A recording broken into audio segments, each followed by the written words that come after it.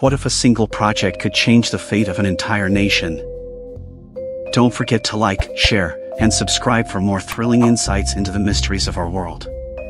China's South-North Water Transfer Project is one of the most ambitious infrastructure feats in human history.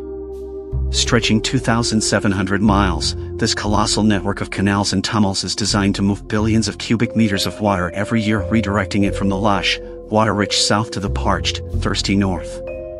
With a jaw-dropping cost of $70 billion, it could become the largest water engineering project on Earth.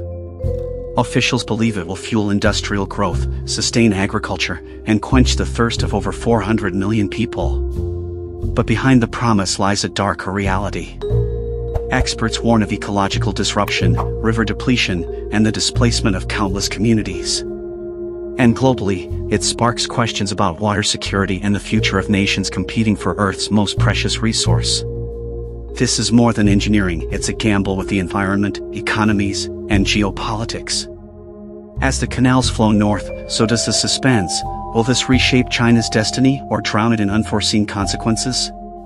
The world is watching. Stay curious, stay questioning. This is Mindology.